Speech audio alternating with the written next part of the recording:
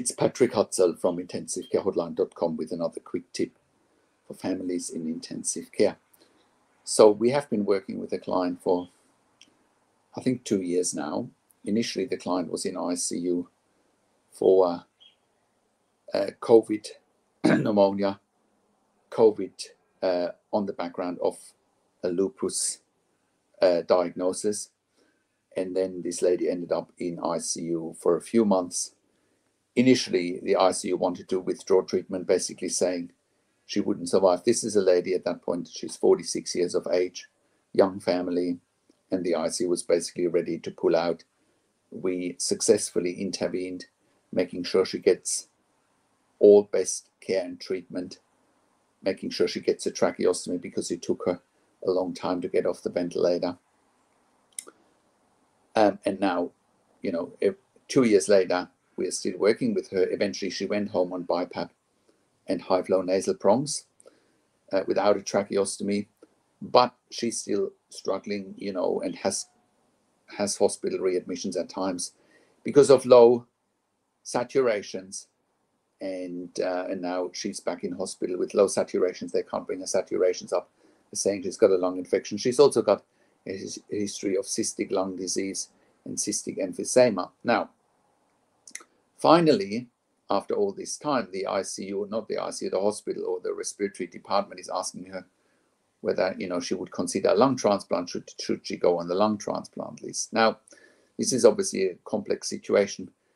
And what I do suggest here is for this particular client to talk to the respiratory team and see what they say. Now, over the years, after having worked in intensive care for over 20 years in 3 different countries, where I also worked as a nurse unit manager for over 5 years, my experience is, lung transplants can go well, they can go not so well. So it really depends. There's definitely a little bit of luck involved, and I have also seen that if lung transplants go well, patients still come back after a few years with, rejection issues, with compatibility issues, and so forth. So you should definitely talk to the team there and see what they have to say.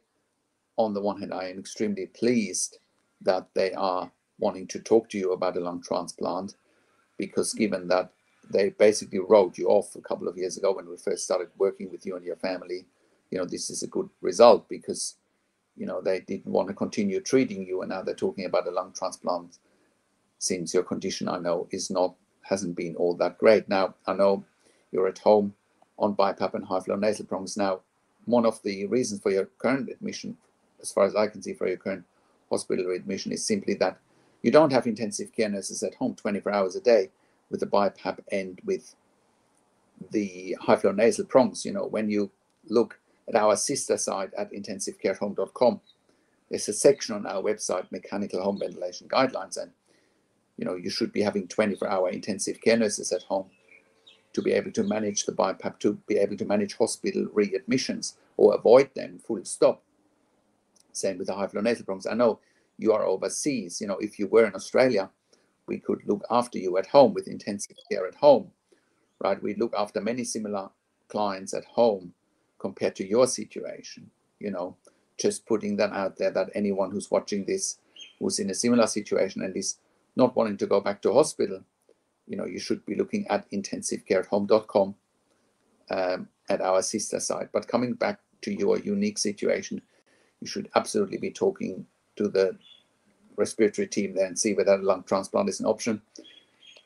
They will talk you through it. But in the meantime, while you are potentially waiting for a lung transplant, we should be working on the advocacy to get you 24-hour nursing at home.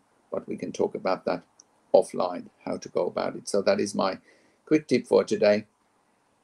If you have a loved one in intensive care, go to intensivecarehotline.com, call us on one of the numbers on the top of our website, or simply send us an email to support@intensivecarehotline.com with your questions.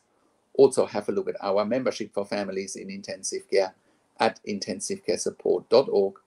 There you have access to me and my team 24 hours a day in the membership area and via email, and we answer all questions intensive care and intensive care at home related. Also, I offer one-to-one consulting and advocacy for families and for patients in intensive care.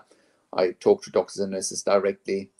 I represent you in meetings with the doctors and the nurses so that you have someone on your team who speaks the medical language and who can advocate for you and your family.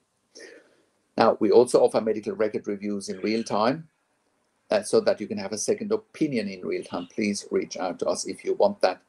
We also review medical records after intensive care. If you have unanswered questions, if you need closure, or if you are simply suspecting medical negligence. If you are finding my videos valuable, subscribe to my YouTube channel, click the like button, click the notification bell, comment below what you want to see next, or what questions and insights you have from this video, and share the video with your friends and families. Thank you so much for watching. This is Patrick Hutzel from intensivecarehotline.com, and I will talk to you in a few days. Take care for now.